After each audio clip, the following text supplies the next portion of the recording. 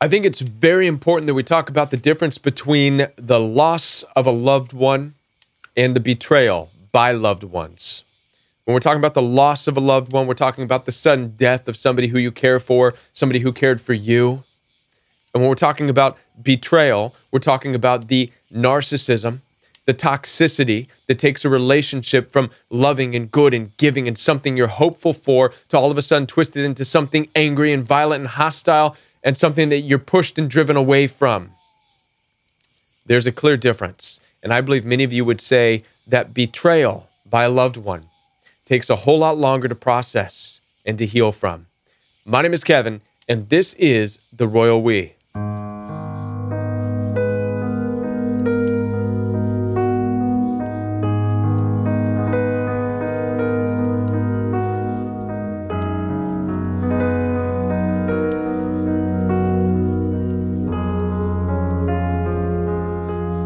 Now, I have experienced both the loss of loved ones suddenly and also the betrayal by loved ones. And I want to break down a comparison between the two and what I've gathered in my life from both of them and how to move on from both of them. Now, first, we'll talk about loss. I've experienced the loss of the sudden death of my mother back in 2006 when alcohol finally caught up with her and consumed her life. I've experienced it just this past summer with my father again from a sudden heart attack. And here's what I have to say about the sudden loss of people who you love. It is painful and it's shocking and it leaves you in a surreal place for a little while. But you're able to justify the reality that you're not going to get answers to these things because there's no control whatsoever over life and over death. We understand internally in our mind and in our heart that this life is temporary and that things in this life are temporary. And there's a season that things live and then things will die. I'm going that route and so are you. And so after we finish processing the pain of the sudden loss and we go a couple of years of holidays missing them and mourning for them to be there, remembering the good times, remembering the laughter, ultimately, we're able to understand that this is a part of the life that we live in. This is experiencing and healing from loss in this life. Now, later in this video, we're going to talk about moving on from loss in this life and how they affect you. Let's talk about betrayal. What is betrayal? Betrayal is different. Betrayal is experiencing the complete break of trust, the shattering of a mutual common ground. It's that unspoken or spoken agreement that you have with other people, family members, friends, a spouse, a loved one, that they're going to be tender with your heart, caring with you, and you're going to do the same in return, that you can trust them with your secrets, that you can be vulnerable with them, and they're not going to do anything to maliciously hurt you, and then they do. They betray you. It's when they break that moral standard that was established between you. This is betrayal. And it's not that they're gone, and it's not that the relationship is suddenly over, because it isn't. Instead, now you're in a position where you're wanting answers. You're trying to figure out why they betrayed you. Not only that, but you're trying to gain back what you feel you lost because it's still in existence. When you lose a loved one, there's no getting that back. When you are betrayed in this life, there's this feeling like you can somehow get something back. You can either win back your sense of self that's been lost, or you can win back the relationship, or you can somehow rewrite or overwrite the betrayal. But as we know from dealing with narcissistic abuse and toxic relationships, you cannot overwrite these betrayals. So now let's talk about how they affect you, because both affect you differently. Well, as we already talked about with experiencing the loss of a relationship, it affects you deeply because of the shock, because of missing that person who's no longer going to be there. But one of the things that it leaves you with is a desire to move forward, to carry the torch of what they meant in your life. When I was with my father last Christmas, this time last year, And I spent time with him, and I asked for the torch of being able to be able to carry on a ministry in this life. And he blessed me with that mantle.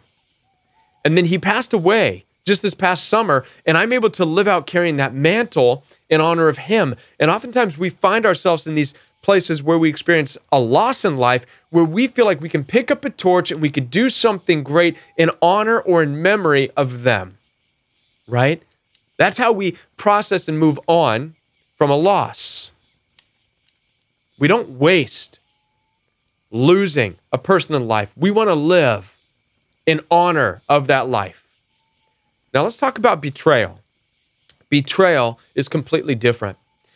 I wasn't sure how to articulate how betrayal leaves you.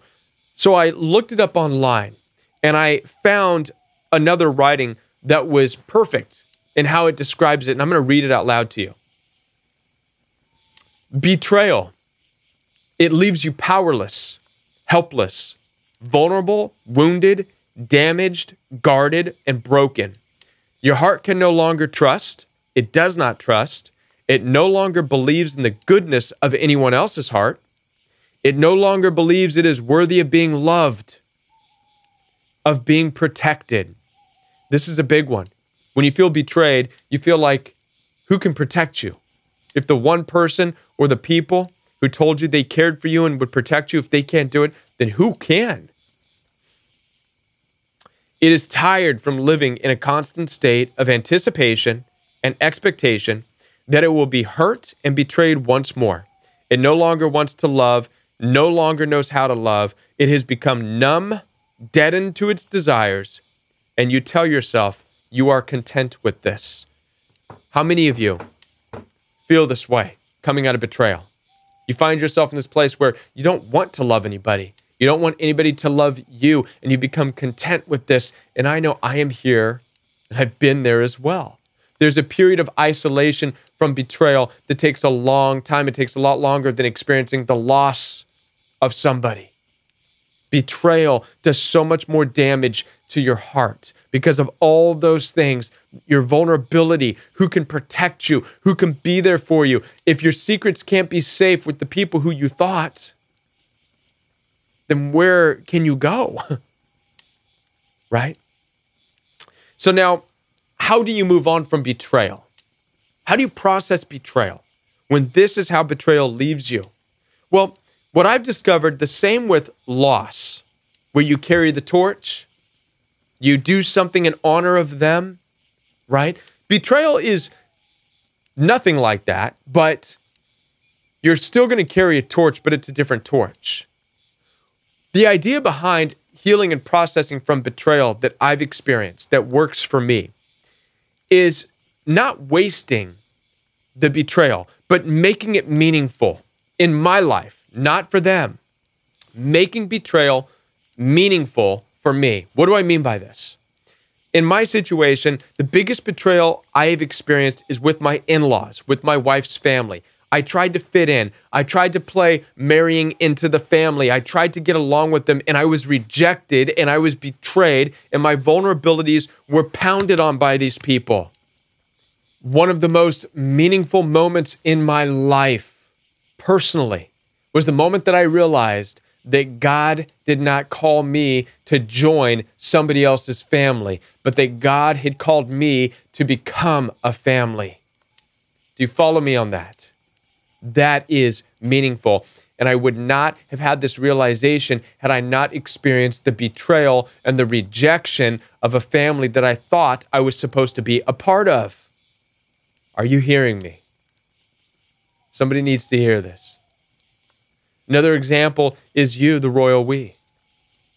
See, I put meaning to the narcissistic abuse and the rejection that I felt all my life, ever since a small child, and the abuse from my stepfather, and when my own dad even left when I was younger. And all of the bullying, in all of the situations that I've experienced, I put all of that, rolled it all up, and I deliver it to you with passionate messages here on the Royal We to help you recover. This is putting meaning to all the abuse, to the world of narcissism that I have experienced. And this is how you carry that torch. This is how you put meaning behind the narcissistic abuse that you've experienced. And I'm not talking about making videos. You don't have to make videos to do that. You can volunteer, you can counsel, you can pray for people, you can pick up something you're passionate about, painting, art, music. Get back to who you are as an individual and pour yourself into it with this new meaning that you have from being betrayed. This is what being betrayed can offer you. It can push you back into yourself. A lot of people look at isolation as being a bad thing. I don't believe that. Are we made for relationships? Yes, possibly. But you know what you're made for first? To identify who you are from the inside out, to cultivate your talents and your abilities in everything that you are, to cultivate your authenticity. And oftentimes we need to be pushed out of a toxic relationship and into this place of isolation where we are able to connect with our inner truth, with our inner authenticity, with who we are as individuals, and then live out from that place. Listen, I want to be a part of your healing journey. So down below in the description box, you will be able to find links for one-on-one coaching sessions. We could have a telephone session. We could have a FaceTime session. We could have an email session if you would like. Also, from now until the end of December, I'm offering a very, very low-cost video sponsorship option. This is where you provide me with details of your situation, and I will give you feedback in a video format. This is going to be an amazing offer. I'm going to change the pricing on that right now, the night of this video.